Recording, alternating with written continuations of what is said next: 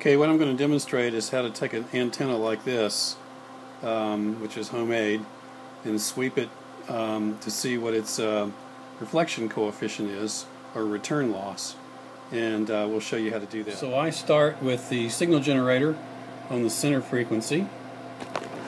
Come over to my spectrum analyzer and make sure that's right, and you'll notice that I've set the level on my signal generator here to match a nice level here. So we have the return loss bridge, directional coupler that is, installed. We've got an open here, which is 100% reflection, and I'm letting that represent this point right here.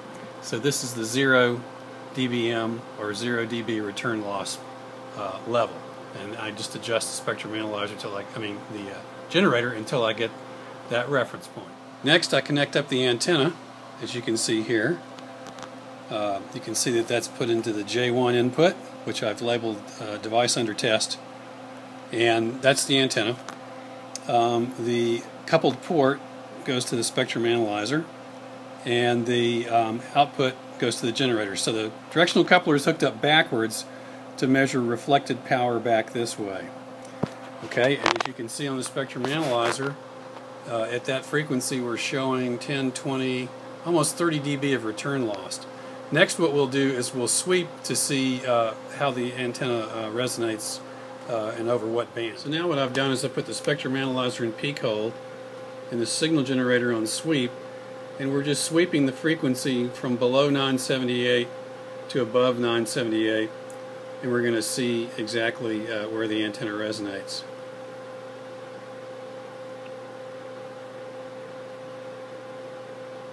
So as you can see, it's a little bit below 978, maybe 968 or so.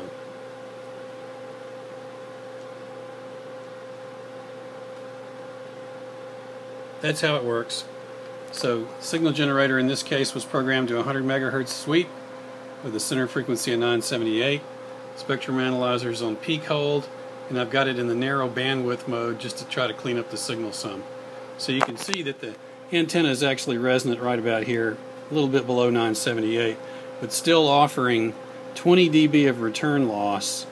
Remember, this was 0 dB, that's 20 dB of return loss at 978, so that's a pretty good antenna. Incidentally, this change in the shape was due to the fact that I got the iPad too close to the antenna and affected its tuning. So you want to have the antenna in an open area, and this amount of space that I've got here is probably marginal, but that's what we're doing, is we're trying to keep the antenna in an open area.